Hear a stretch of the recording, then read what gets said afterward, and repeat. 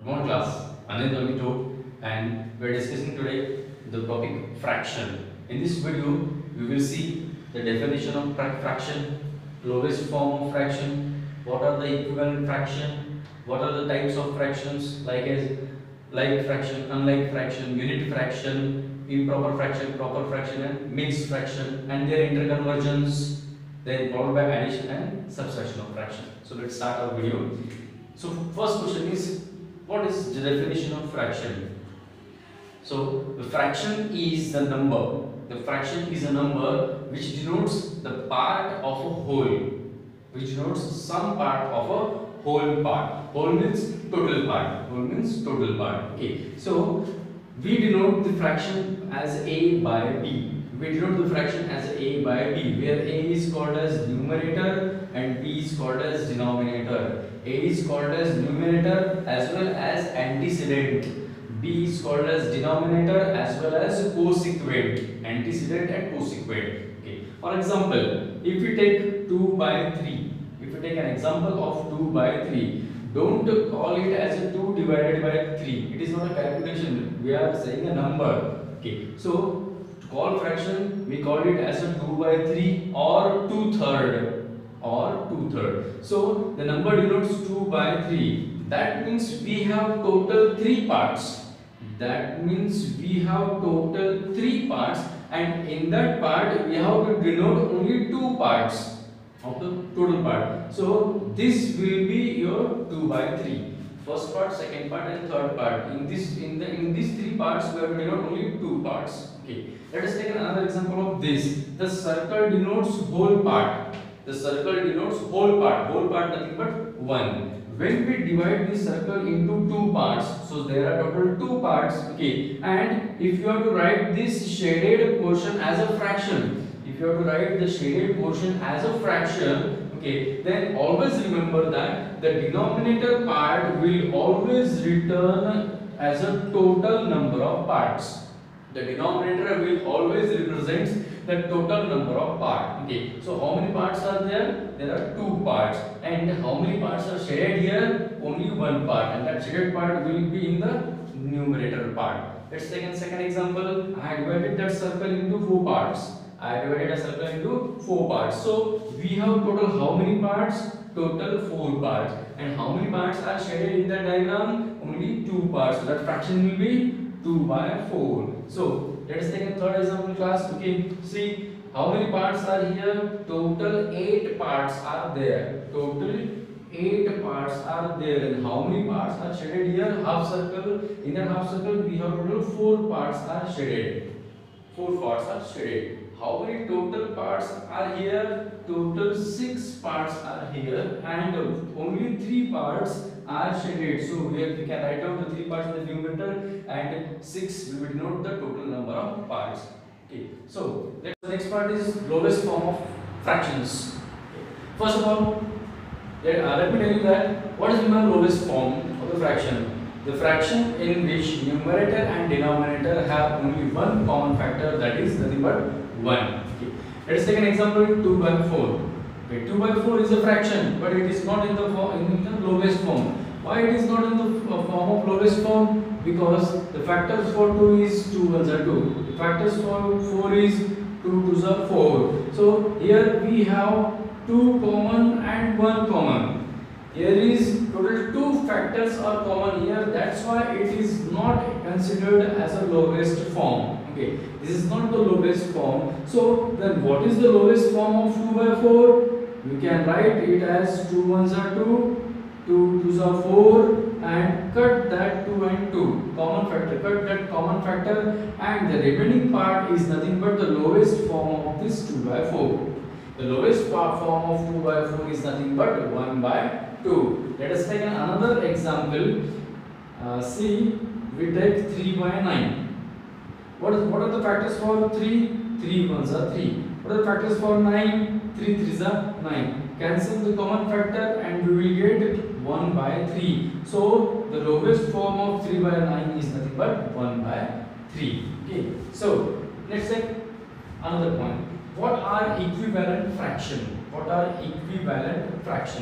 So equivalent fractions are those fractions who represents the same part of a whole. Who represents the same part of a whole. For example, okay, if you have to calculate, if you have to find out the equivalent fractions for 1 by 2, evaluate the equivalent fractions for 1 by 2, how can we calculate that part? So let us see the simple method. We can multiply numerator and denominator by same number. If we multiply numerator and denominator by same number, we will get the equivalent fraction. First of all, we multiply numerator and denominator by 2. Let us multiply numerator and denominator by 2. 2 ones are 2, 2 twos are 4. So here we get the equivalent fraction. First equivalent fraction for 1 by 2 is nothing but 2 by 4. First equivalent fraction. Let us calculate another equivalent fraction for this 1 by 2. Now we will multiply numerator and denominator by 3. So we will get 3 ones are 3 and 3 twos are 6. The another equivalent fraction for 1 by 2 is nothing but 3 by 6. So we can calculate many equivalent fractions for the one fraction only. So the next part is types of fractions. As you guys say, there are 6 types of fraction. The first one is like fraction, second one unlike fraction, third one unit fraction, then proper fractions, improper fraction and mixed fraction. So let us discuss the first type of fraction, like fraction. Like fractions are those fractions who have same denominator. The fractions whose consequents are same are called as like fractions. For example, 1 by 7, 2 by 7, 3 by 7, 4 by 7, 5 by 7 are all. Okay. So second part is unlike fraction. It is just the reverse of like fraction. Those fractions who have different denominators, who have different consequents are called as unlike fraction. As you see, for example, first example, 1 by 2, 2 by 3, 4 by 7, 5 by 9, 6 by 8. Okay. So third part is unit fraction. Unit fractions are those fractions who have antecedent 1. As you guys know that unit means 1. Unit means 1. Okay. So unit fractions are those fractions whose antecedents are 1. Always 1. So these are called as unit fractions. Fourth type is proper fractions. Proper fraction. These 3 types of fractions are very important. So listen carefully. Proper fractions are those fractions whose numerator is less than denominator. Okay. Whose numerator is less than denominator. For example, 1 by 2, your numerator is 1 and denominator is 2. 1 is less than 2. 3 by 5, 3 is less than 5. 4 by 7, 4 is less than 7. So where numerator is less, these are called as proper fractions. It's just the reverse. Improper fraction, numerator is greater than denominator. It's just the reverse of proper fraction. 4 by 3, 9 by 7, 11 by 5. Here numerator, all numerator is greater than all these denominators. What about mixed fraction? As you guys see, mixture. Okay, it's a combination of 2. It's a combination of whole and fraction. It's combination of whole and fraction. For example, 1 integer 1 by 5. Please read this as a 1 integer 1 by 5. Read this as a 2 integer 2 by 5. This will be 3 integer 2 by 7. So this 1, 2, 3 parts are the whole parts and 1 by 5, 2 by 5, 2 by 7 are the fraction part. So the mixed fraction is the combination of a whole and a fraction.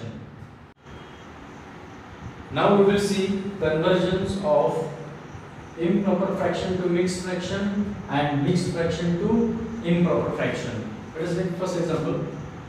Example number first. Consider the improper fraction 7 by 4. Consider the improper fraction 7 by 4. We have to convert that 7 by 4 to the mixed fraction. Just simply divide that 7 by 4. Now just take a simple division. 4 ones are 4. Okay, 7 minus 4, 3. 7 minus 4, 3. So what do this one called? It is called as a quotient. It is called as a quotient. What is 3? It is a remainder. It is a remainder. This one is divisor. Okay, and this one is dividend. This one is dividend. Okay, so we have one formula for that. The mixed fractions are represented by quotient, remainder upon divisor.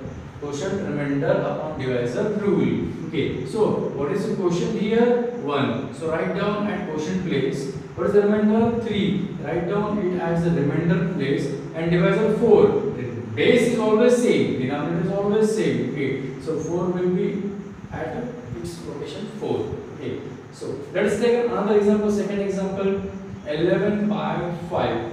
So we have to convert this 11 by 5 in this format, quotient, remainder, divisor, or the mixed fraction format. So divide that 11 by 5. 5 2s are 10, remainder will be 1. So quotient is 2, remainder is 1, and divisor will be the same. The base will be same. So quotient is 2.